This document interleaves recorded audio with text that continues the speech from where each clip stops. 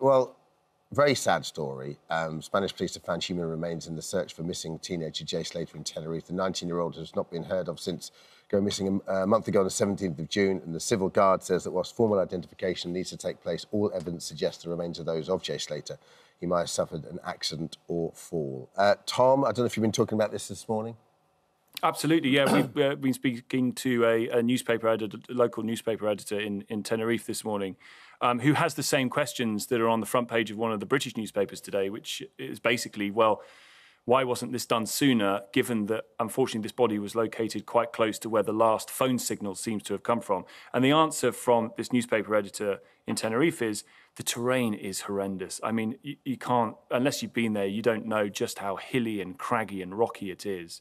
And it seems as if, unfortunately, from the road that they were searching on, the body was found some 600 feet below, which would indicate, as the police are suggesting, an accident or a fall of some kind. It's the worst possible news for the family, isn't it? And I just think everyone's sympathies are with, particularly with Jay's mum, because it's horrific.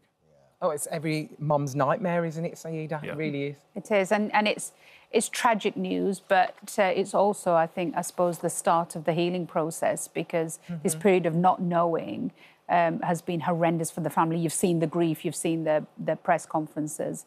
But again, I think there are questions to be answered. I think there was a series of searches that took place in a completely different location early on, and when we do have data like mobile phone data, there are questions as to why they didn't move quickly to this place. Whether it would have made any difference in the end, we're not sure. Yeah. But these weeks of agony have been really difficult for the family. To back up your point, Tom, Isla from the show went out there.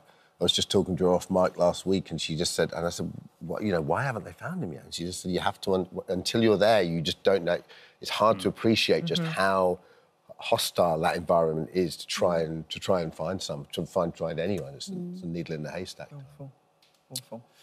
Sayeeda and Tom, we'll be back with you very shortly. Thank you so much for visiting our This Morning YouTube channel. We upload new content every single day, so go ahead and hit that subscribe button, and we'll see you in the morning.